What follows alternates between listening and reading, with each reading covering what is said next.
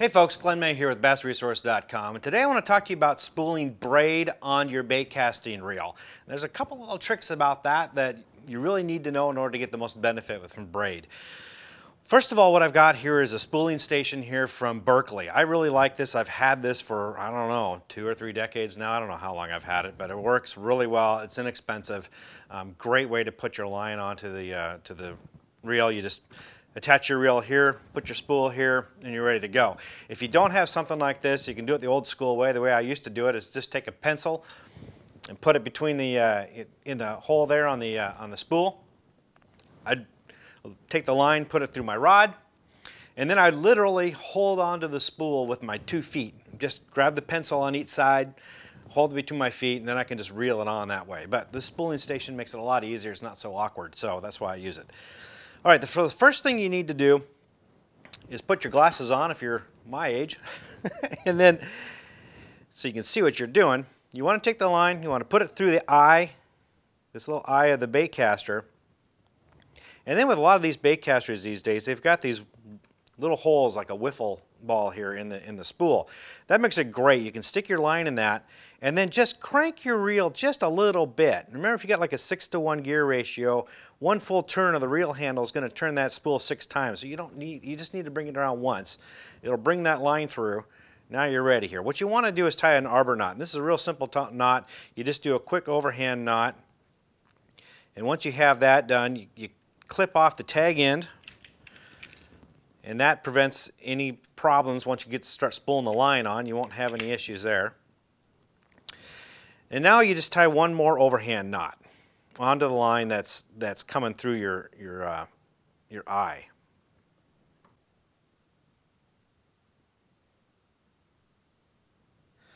Now what you're going to do is you're going to cinch it down tight by pulling it through the front of the reel. And what will happen is that knot will hit that first knot that you made. It's going to hold it in place so it won't come undone. But last thing I want to do is I want to take a little piece of tape here, just a little piece of Scotch tape, real thin, and put it right over that knot. That helps hold it in place on the reel and kind of buffers that knot a little bit so it doesn't cause any problems when you're putting the line on. Now here's the trick with braid. First of all, clench your drag all the way down as tight as you possibly can.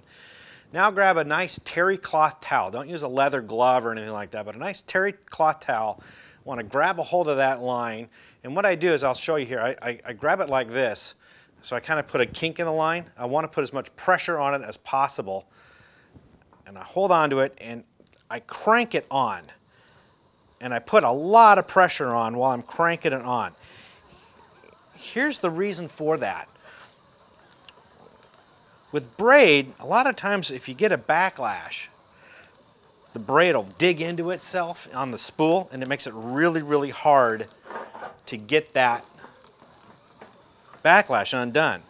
So here you want to apply as much pressure as you can, and the key here is you don't want to be able to put your fingernail in between any of the line. And it's packed real tight, I can tell. Pack it really good and tight. Make sure you can't get your fingernail in there. When you do that, the line can't dig into itself, and you solve that problem. But here's an added bonus. What happens is the line spools off the reel a lot easier, and that's important when you're flipping and pitching. It makes it a whole lot easier. The line just comes off just like butter, so it's great. Okay, and once you have it up, you don't want to fill it up all the way. You want to leave about 1/8 of an inch of line left to the edge of the spool.